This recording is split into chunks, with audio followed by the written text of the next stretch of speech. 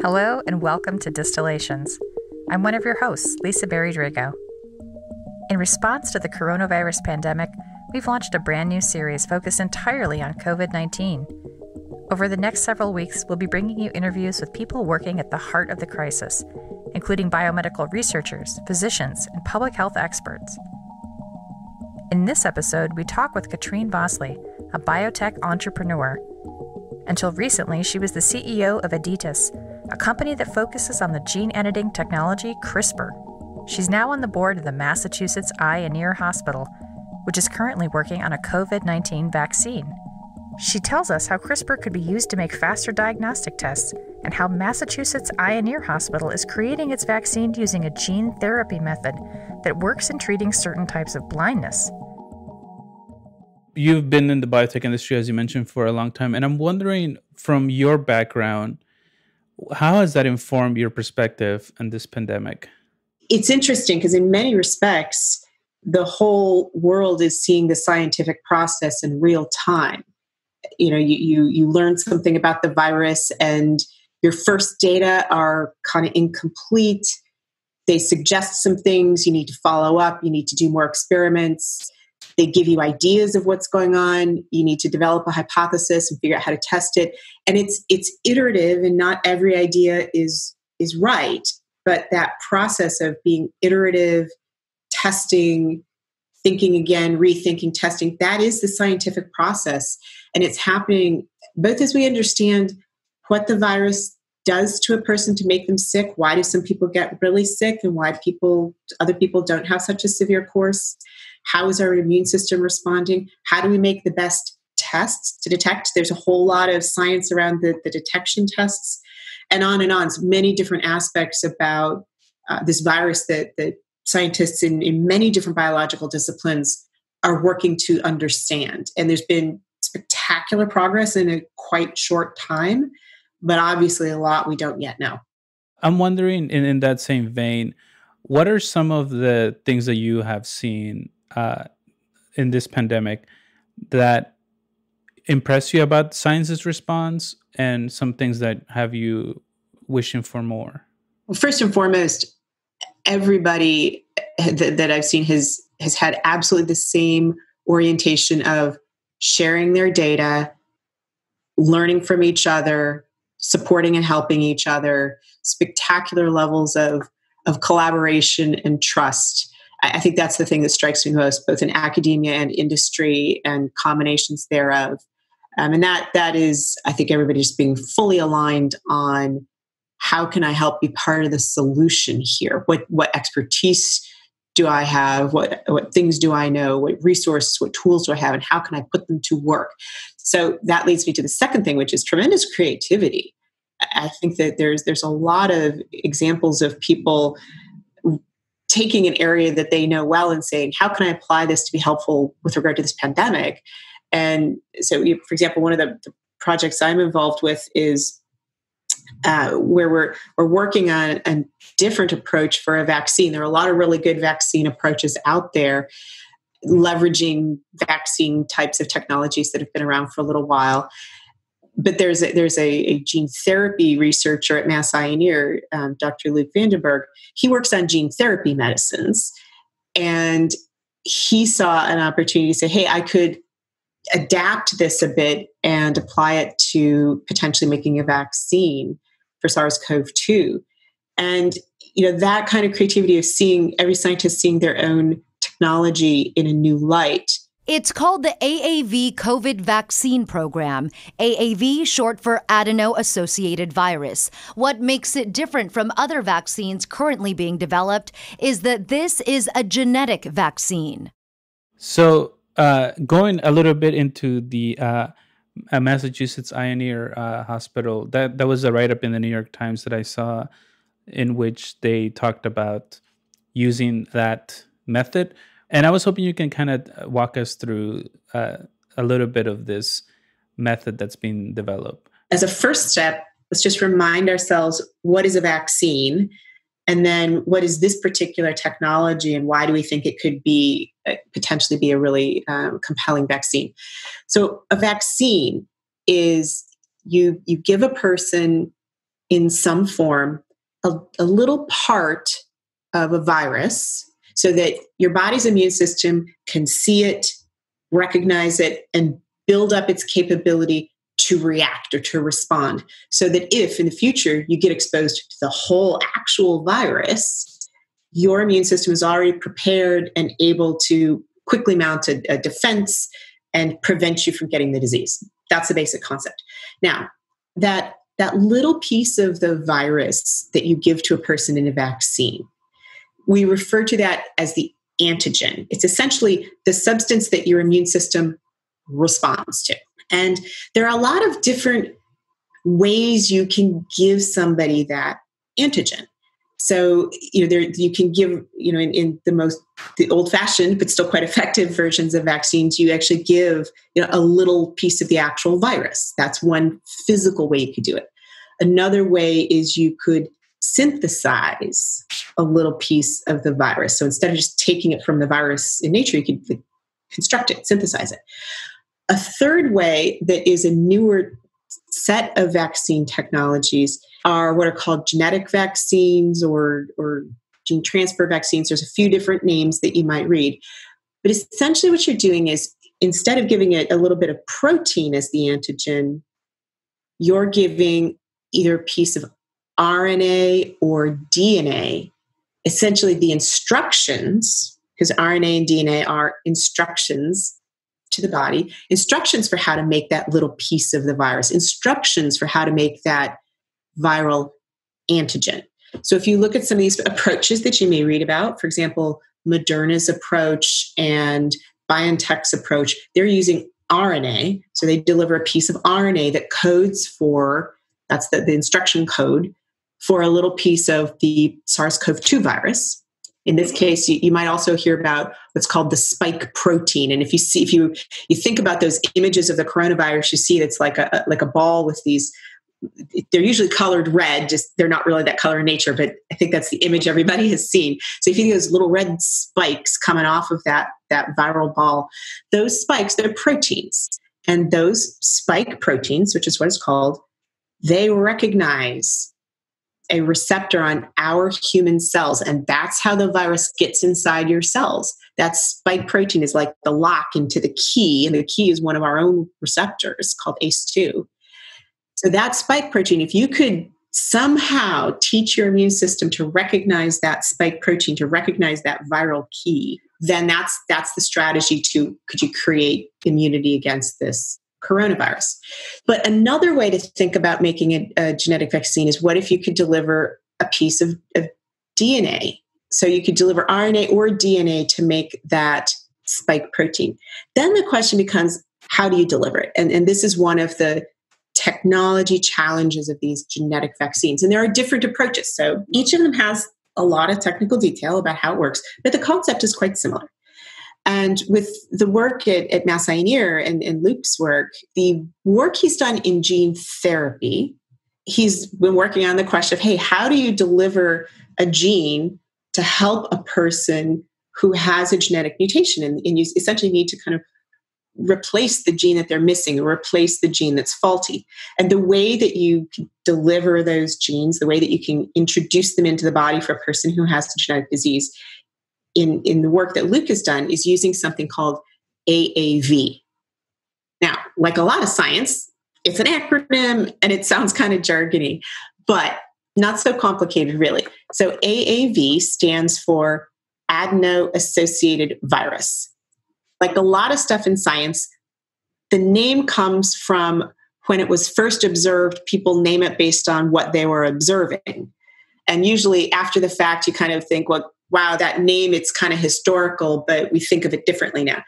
So that's the case here, because you hear adeno-associated virus. It's because it was discovered in conjunction with a different virus called adenovirus. So even though they're totally different and they're not related to one another and all that, it's totally easy to confuse them because adenovirus, adeno-associated virus, they sound like they're almost the same thing. But AAV turns out to be a really good way to deliver genes for gene therapy. And it's been engineered, right? So it's a harmless virus. It's not going to do anything bad to you. It's just like a little carrier, basically. It's like a little carrier, and inside is a piece of DNA. And the thing is, what it's all been engineered to be able to do is you can put whatever piece of DNA you want inside. So if you're making gene therapy, you put inside the gene that's going to help the person with the genetic disease. If you want to make a vaccine, you put inside a piece of DNA that codes for that spike protein antigen, what we were talking about earlier, right? So this is it's a way that's different from all the other approaches. It's a way of delivering that spike protein antigen so that you can then essentially teach your immune system how to recognize it, so that if you get exposed to the actual virus, your immune system already knows what to do. Right. So it's like this is a different vehicle that takes you to the same place. Exactly. And one of the things that's important for all of us competing against this virus is to have a lot of technologically different strategies to try to make a vaccine. Because what we don't know yet is which one is going to be best at stimulating the immune system in the right way. Because each one, they're a little different. Each has good logic to it. But there may be differences that will be important. And the only way we can find that out is to move them each forward, which is what's happening. I think it's really good that we have so many different approaches. So what this kind of goes back to the idea of the creativity being used right now is the fact that this adeno-adjacent virus method is already one that they use for treating other diseases. So it's kind of like piggybacking on that technology. That's an excellent point. And piggybacking is exactly right. One of the reasons, obviously it has to be scientifically compelling first and foremost. In addition, probably people are reading a lot about things like manufacturing of vaccines and how do you scale it up and get to the literally billions of doses that need to be made. Vaccines are indeed very complicated and challenging to make. And a lot of effort and a lot of resources are pouring into that problem. And that will solve that problem. Ultimately, it's an engineering problem. I'm confident it will get solved. However, when you're working with a technology where people have been working with it for a while, you just have collectively, there's more experience, there is a lot of experience, I should say. How do you make AAVs? How do you check the quality? What are all those analyses that you need to do? What kinds of tests and assays do you need to run to say, yep, this is good quality, we've made it right and it's safe and all that? Those are sorts of the supporting technologies that get developed over years, literally, that help you in manufacturing something. So all that work that's been done in the field of gene therapy with other kinds of AAV therapies is very helpful and relevant as we think about making an AAV-based vaccine. Right. Some of this stuff sounds like it's going to take time. So are there some things that can be done to address the timeline issue? There's a balance. And I think that's what a lot of the conversations around the balance of how much risk to take and what kinds of risk, right? So it's one thing to take a risk of, okay, we don't know if this vaccine works yet, but we are going to start investing money in scaling up the manufacturing before we know if it works, so that if it works, we're ready to go. If it doesn't work, then we're taking the risk that we've wasted that money. Okay, that's a monetary risk. That's not such a complicated risk to decide about. And that's happening everywhere. There's lots of scale up investment being done at risk so that it's ready if something works. And that I think is frankly a relatively straightforward decision. A much more complicated decision is we talk about risks with regard to safety. And the typical development path for a new vaccine or a new medicine, it's pretty stepwise and pretty sequential. You test in a laboratory, then you test in animals for safety, which is a really, really important step because that's one of the only ways we can get a better understanding before asking human beings to agree to be part of an experiment. That's, when you think about the ethical implications of clinical research, right? You're asking a human being to be part of an experiment. And so clinical, usually if animal safety work that's quite extensive before you go anywhere near a human being. And then you're stepwise within the clinical trials in people, right? So smaller at first, and then you gradually expand the number of people. But you also start usually in people who are healthier, and then you expand into people who are more vulnerable, right? So, for example, with SARS-CoV-2, clearly some of the people who are at highest risk are the elderly, or people with other kinds of comorbidities or diseases that whether it's obesity or diabetes or heart disease, those increase your risk. Well, if you want to test a new vaccine, on the one hand, you want to protect the most vulnerable first, but there's a big ethical question, like how quickly are you comfortable asking a more vulnerable person to be exposed to an experimental vaccine as compared to a healthy person? So those sorts of risks are much more complicated to consider. And so I think there are a lot of active conversations about how to manage that. It still needs to be data-driven, right? We still need to have data to justify moving forward, informed consent, all those things still very much apply. But certainly things are moving much more quickly than they would if this were not a pandemic. So that talks about the vaccine. I want to talk a little bit about the diagnostic part of this, which is be able to test everyone in order for us to get back to a normal. Testing is very important, is what I'm trying to say. And so you actually also are something of an expert on CRISPR, and it's a very buzzy gene editing technology. Do you see CRISPR? What function do you see it having here? Well, CRISPR is actually an incredibly versatile basic research tool. So I'm sure I can't even begin to enumerate all the ways people are using it in supporting their research for different aspects of this.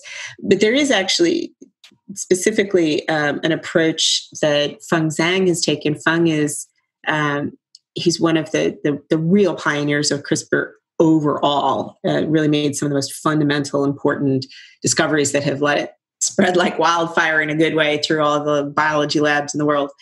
So he's based at the Bright Institute here in Cambridge.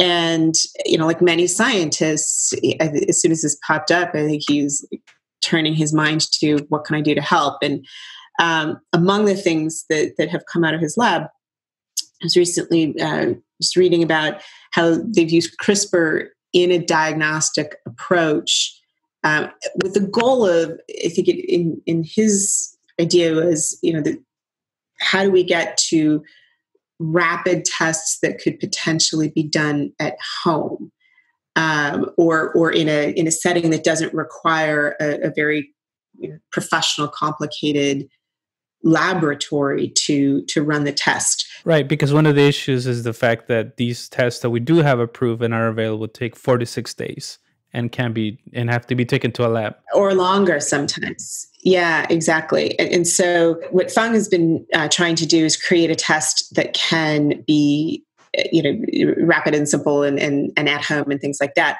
He's posting the procedures and such on his lab's website so that other scientists can look at that. And he basically is like, hey, can you make it better? Can you pressure test it and see if it works for you too? Can you repeat it?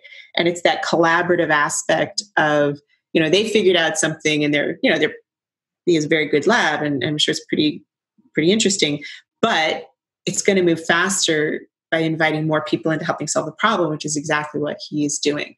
I do think too, there's one other aspect of testing that's worth just touching on because, we've all been reading a lot about testing for the last, I don't know, it's hard to keep track of the weeks, frankly, but let's just say lots of weeks.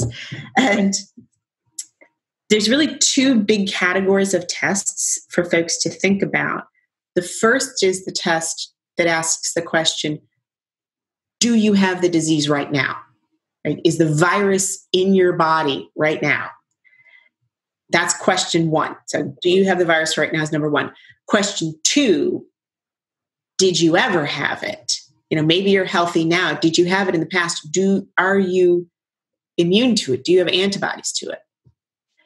These are two very different questions. They have different technologies to ask and answer the question. And there's different scientific certainties and uncertainties that we're still working out, particularly on that second question. So the first question, do you have the virus right now? That's where the first thrust of testing has been, and are we doing enough testing? Getting that ramped up so that we can test a lot and rapidly and get answers rapidly, as you said, so that we're not having to wait many days before we know the answer. That still a lot of work to do. It is getting better every day, but there's just still a lot of work to do there, to do enough tests, because we'll have to keep testing, right? It's not about you get tested once and you're good. If you get tested and you're clear and then you get exposed, maybe the next day you're not clear anymore. So that whole side of testing, do you have it? There's a lot of different technologies for that. That's the, when you talked about CRISPR, that's the problem that Fung and his lab are working on, many others working on. You hear about the PCR-based tests, the big diagnostic companies are working on this. There's lots and lots of people and labs and companies tackling that problem. The second problem, and you'll hear words like antibody tests or serological tests or things like that. Do you have you been exposed in the past, and has your immune system already developed antibodies? So there are people working on those tests too. There are scientific questions there that we are still figuring out. If you've been exposed before, can you get infected a second time or not? What kind of antibodies are doing the best job of protection? Do we understand that? So these sorts of questions of, it's one thing to say there are antibodies, but are they the right antibodies? What does that even mean? What are the right antibodies? Those are really active questions right now that people are working on actively, so that we can understand what kind of test result will be the answer to, yes, you're okay, you are protected because your immune system has the right tools.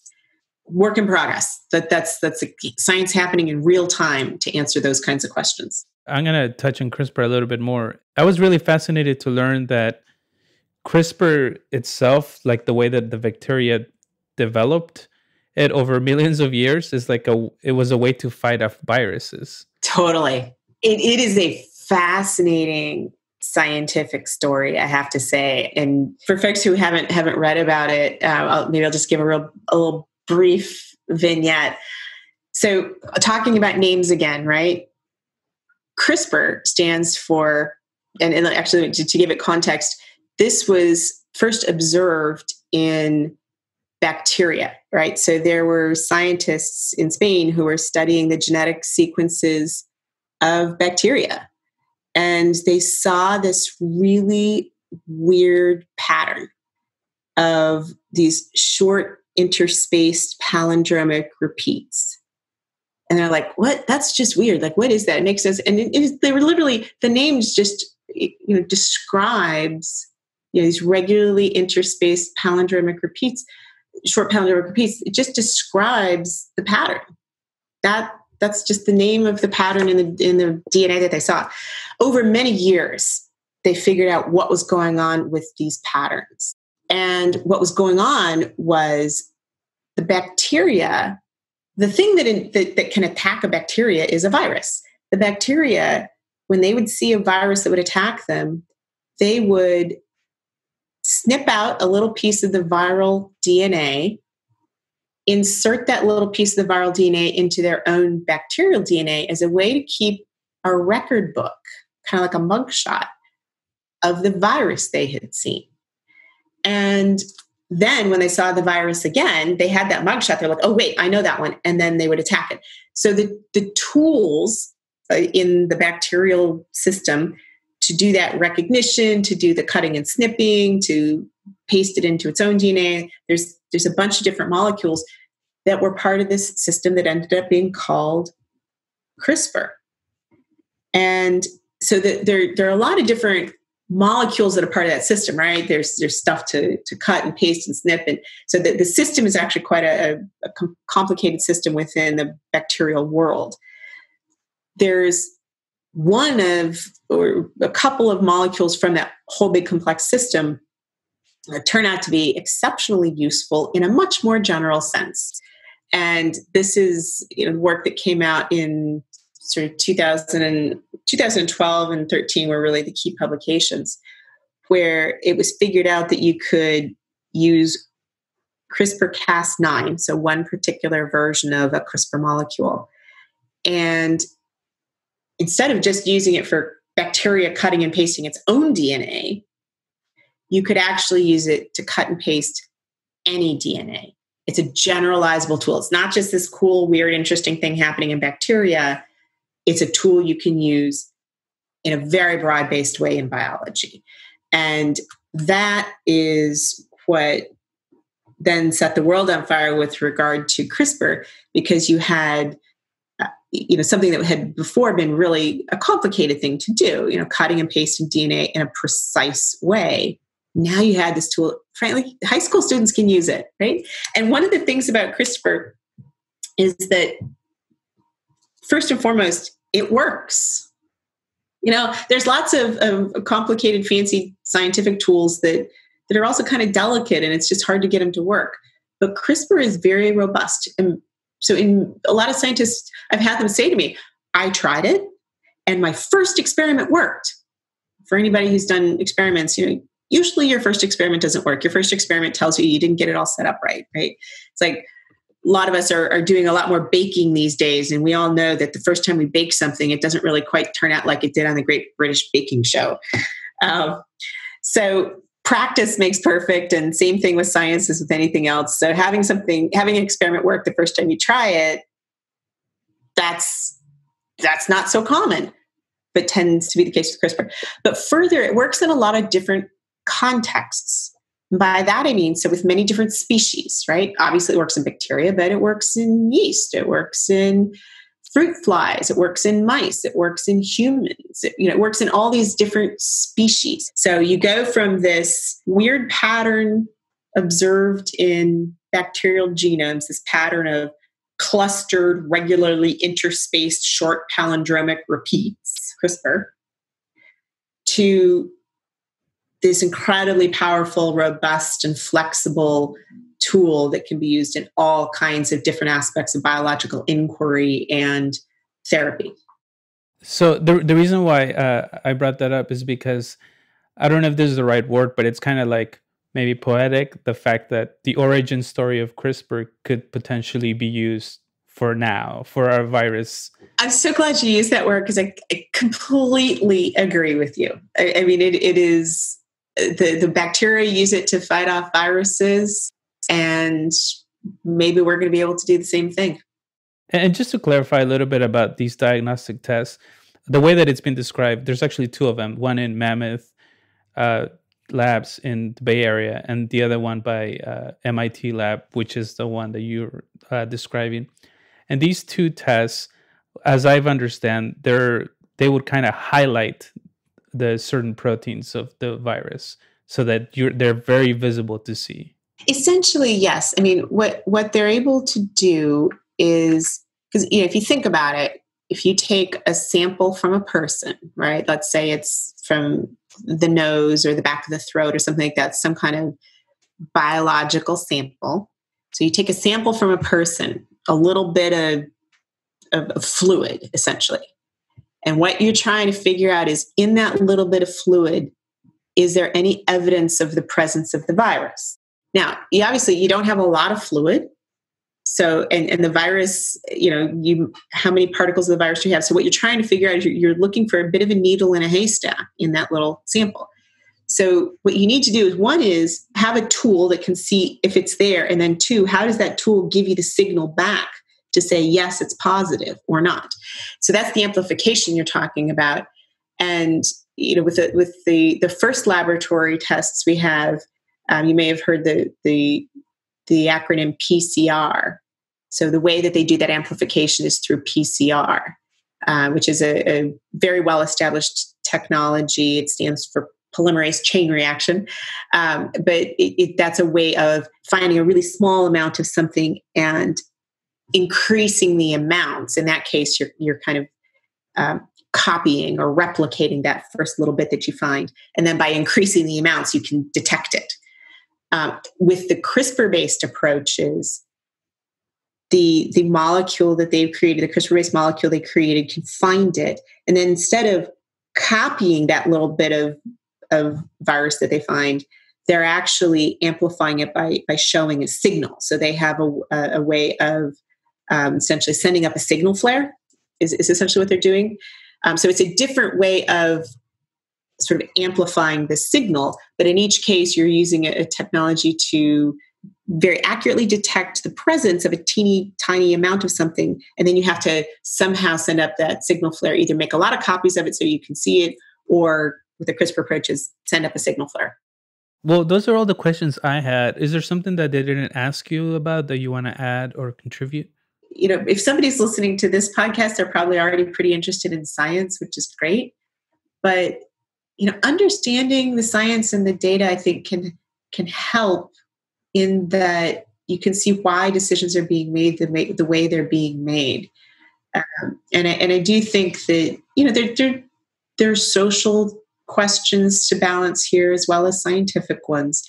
But I think it can help. I mean, obviously, I kind of live in that world and I enjoy it as well as think it's important. But I just, when all of us were little kids, we used to love anything science, right? It's just cool stuff. And it is cool stuff. It's still cool stuff. So I think an opportunity for folks to really find that inner childhood joy of science being interesting, maybe that's a tiny little silver lining of what otherwise is a really dark cloud for sure. But I'm all about looking for silver linings. Well, thank you so much for talking to me. I really appreciate you taking the time. My pleasure. It's been great.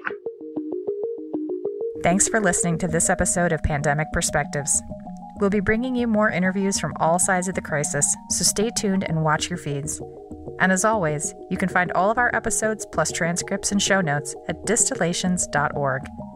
And you can find tons of educational resources on our website at sciencehistory.org/learn.